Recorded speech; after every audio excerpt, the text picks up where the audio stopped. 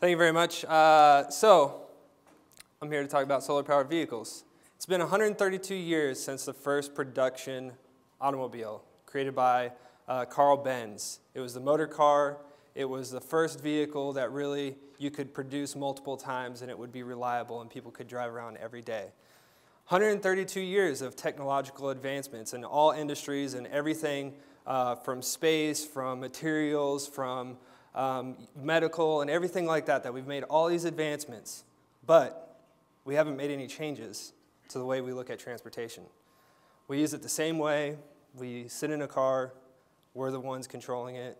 We use internal combustion engines still, and that's our primary means. So why are we stuck? Why are we stuck on this one type of vehicle? And yes, we've made modifications and made it safer. It's enclosed. We have air conditioning now inside these contained spaces, but really not a whole lot else has been done. There are over 250 million vehicles on the roads in the U.S. today. Only 550,000 of them are electric vehicles, meaning 99% of all vehicles on the road today are polluters, contribute to CO2, commit a lot of hydrocarbon burning and extraction from the ground that ultimately affect the way we live day to day. It affects our health. It affects the way we see the world. It affects how we transport ourselves. So, what can be done about it? Well, let me start back from where I saw it. So, early on in my educational career, I kind of started doing a lot of research in a lot of different fields, but this is the one that got me stuck. So right now, roughly a third of all CO2 emissions come from the transportation sector.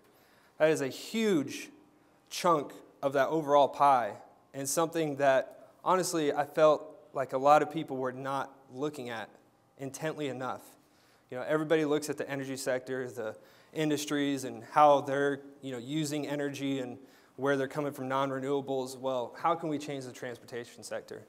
What makes that even worse is, again, all of our fuels for transportation come from hydrocarbons, from petroleum, from natural gas, things like that, things that contribute directly to CO2 emissions and climate change. So what can we do about it? Well, I don't know why I do this to myself, but I feel like every time I'm inspired by something, I have to take on a big project. So very early on, I got inspired by one of my professors to take on a project, and what we did was decide to build a solar-powered vehicle. Now, this first vehicle was kind of a Frankenstein of a bunch of different parts, really slapped together to try and just make it work and see, if it was possible, to see if students could actually build something that could run off the sun. So we took a golf cart. It's actually 3 different golf carts: a Harley Davidson, a club car, and I believe an eco car, all pieced together to make this one solar-charged electric vehicle. Now, again, this was just a proof of concept. So over the next couple years, we went back through the iterations. We're designing, building, coming up with something that we could actually see on the roads, something that is 100% solar-powered. And it's this funny-looking car here. Now, a lot of people look at it and say, is that a spaceship? Is that a boat? What is this thing? It's not until we can actually get it driving down the road that people look at it and say, wow, this is amazing. I can't believe this car is driving, and it's driving 100% off the sun. It can travel at 45 miles an hour, 100% powered by the sun, and uses less power than your standard hairdryer. Now, this is a funny-looking car. It's not something that you see as a practical use everyday driver, not something that you necessarily want to get in and out of, because I could attest to you need to be a little bit of an acrobat to get in and out of that thing.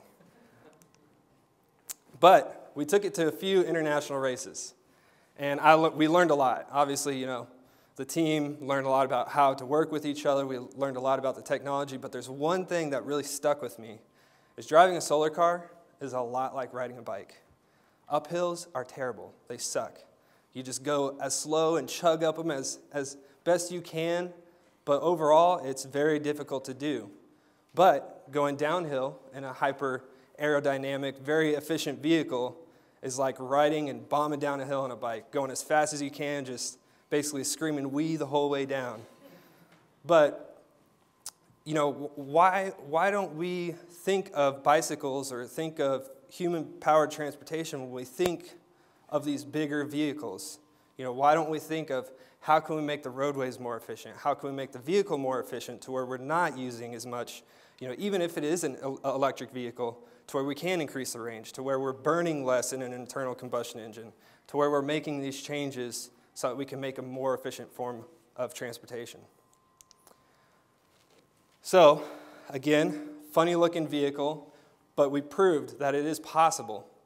We took this vehicle at a track, did 600 miles on a track, did almost 2,000 miles on U.S. roadways going to different national parks all across the Midwest, and we proved that it is possible, even on rainy days, to drive this vehicle. But biggest, you know, drawback is it's not a very practical vehicle. I mean, where do you go through a drive-through and, you know, get your food, or, you know, where do you go and put your groceries when you want to go to the grocery store? It's not very practical. So I started looking at what can we do, what can be made different to make this a more effective form of transportation and still use renewable energy miles to achieve this.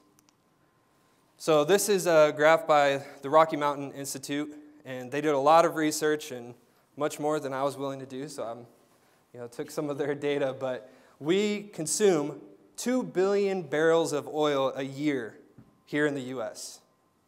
Not to mention the $3 trillion that consumers spend into the vehicles, into the maintenance, into the amount of gallons you're purchasing at the pump every year. And then of that, of the CO2 we're creating 1.5 gigatons of CO2 every single year. That's enough to basically have over 300,000 elephants every single year in CO2, in a gas. It's about 10% of the total U.S. population, the weight of the total U.S. population combined, roughly 10% of the weight. Not to mention how we use our vehicle is probably the most inefficient use of transportation.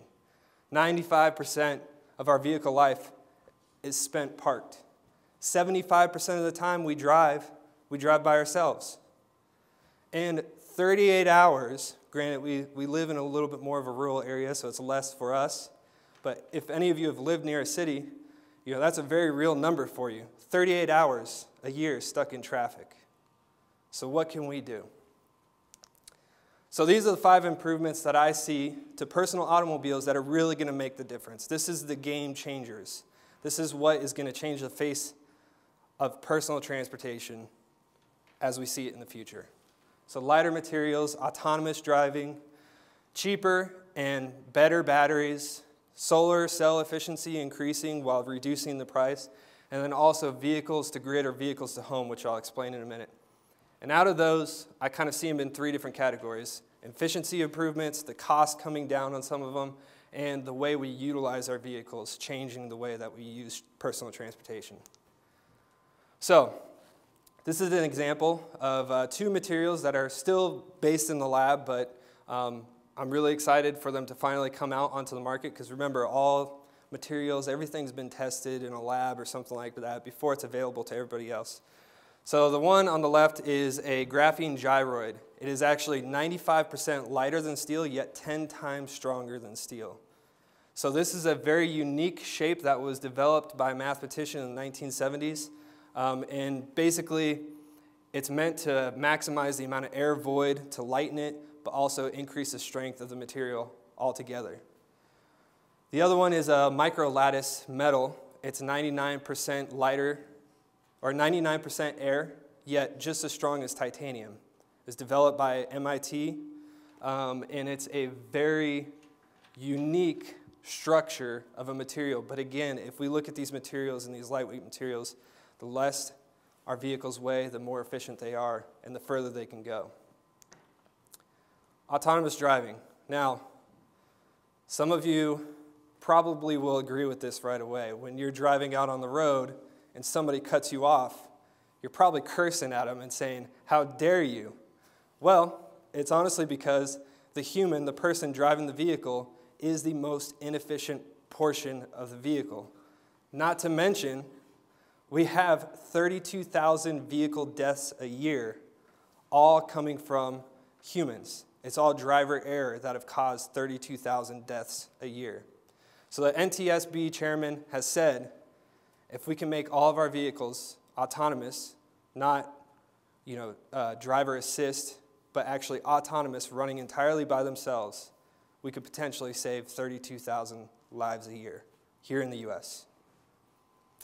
Now, I know a lot of you don't want to give up the reins, a lot of you don't want to give up on driving your own vehicle, but this is the way of the future to save lives, make vehicles more efficient, and make sure that our entire transportation sector is more efficient. Because as a lot of you may be aware, vehicles like Uber, rideshare, things like that, we're not going to have one person sitting in a car to commute from your home to your place of work. We could fill up this vehicle. We could request a ride. It'll show up at your doorstep, pick you up, take you to your work safely. This is another one, reducing the cost of energy storage. Tesla has made many leaps and bounds when it comes to this. Less than 10 years ago, the same size battery from a Tesla Powerwall cost $2,000. Today, it costs $350 per kilowatt hour. Tesla is hoping to reduce the cost with their new Gigafactory to less than $100 per kilowatt hour. Now you think of, everybody I'm sure have had the conversation of, well, electric vehicles are expensive. Largely that's because the cost of an electric vehicle goes directly into energy storage, goes directly into their battery. If we can reduce the cost of the battery, then it reduces the cost of the vehicle, making it more appealing for individuals to buy. Plus, if anybody's ever driven an electric vehicle and pressed on the accelerator the entire way, it's a lot of fun. There's a lot more torque there, a lot more acceleration.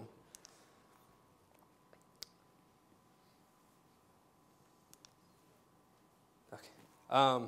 This is another one, the cost of solar. The cost of solar has gone from $77 per watt to less than 30 cents per watt today. Now that's over 40 years. That's going to continue to decrease year after year until we get to some theoretical limit around 10 to 15 cents per watt. Now, the biggest cost of solar right now is the cost to install it. So when you buy a solar system or a PV system and you want to, be 100% off the grid, or you want to supplement the amount of energy you're using, you're paying for the labor. You're not really paying much for the solar. Solar has actually come to grid parity with all other forms of electricity, meaning solar costs the same amount as a natural gas plant, as a nuclear plant, as a coal manufacturing facility.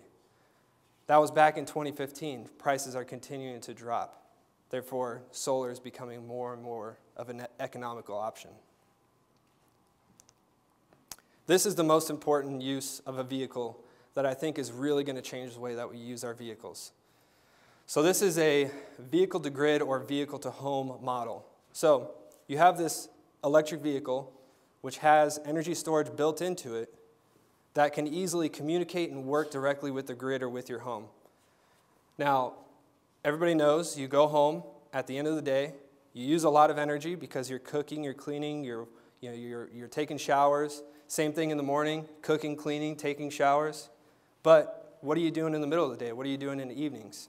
You're usually out and about, or you're sleeping. And so there's not as much demand on the grid during those times. There's always demand when you are home, when you're active. These vehicles basically plug directly into the grid, supplement your energy, and then also stabilize the grid at the same time. Same way that utilities are now using batteries as a backup in case a coal plant goes down or something like that.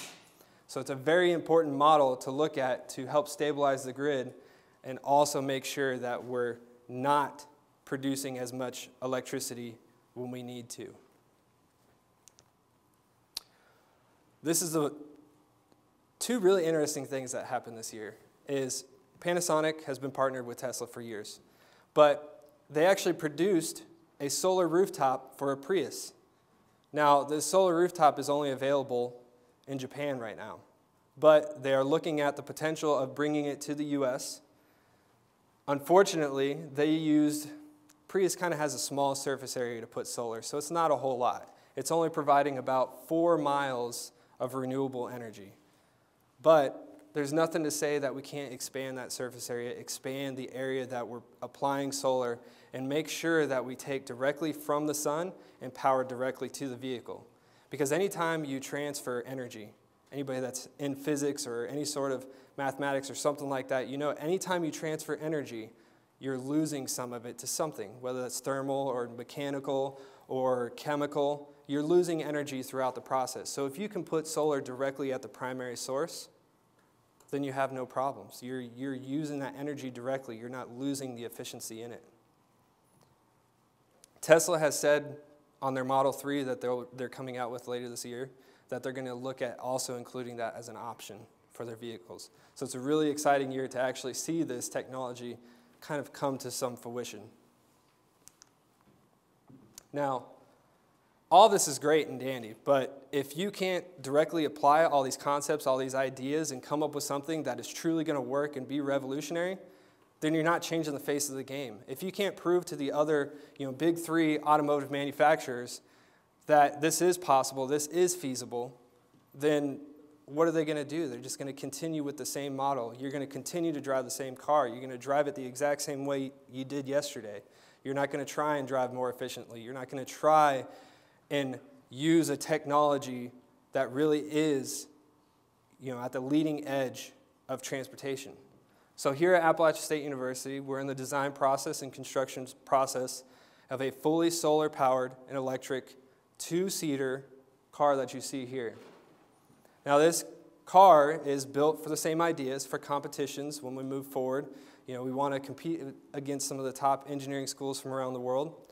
But we also made sure to put practicality into our design process. If we didn't think of how could this car be implemented on our roads today, what's the point of designing it? What's the point of building it? So we're designing a car around today's models. So how can we drive it on the roads today? How can we utilize it at home? Make sure we can plug in and use it as a battery or as a vehicle to home or vehicle to grid use. So you're doing something a little bit different than just building a car for a competition. Hopefully this is going to be the model to prove that this is a possibility, that it doesn't look like a funny shaped boat or spaceship, something that you can actually, see yourself in. Now, I know what you guys are thinking is, well, maybe we can find some other form of transportation. Maybe we could do something different. Unfortunately, personally owned vehicles aren't going anywhere. We've been doing it for millennia. We've been riding horses by ourselves. We could have done a horse-drawn carriage, but people still see themselves by themselves driving around. So what we have to do is change the way we shape the technology around the driver, around the person operating the vehicle.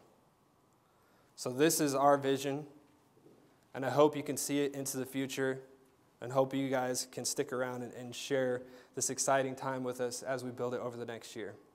Thank you.